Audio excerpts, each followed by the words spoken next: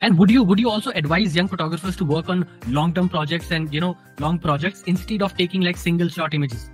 Oh yeah, I think you have to have a project that makes some sense, that builds up a body of work, that makes a bigger statement about one particular thing. You can't just do odd snapshots here and there. It's not good enough. The best way to really develop as a photographer is to have one theme that you try and explore and do the best you can within that framework.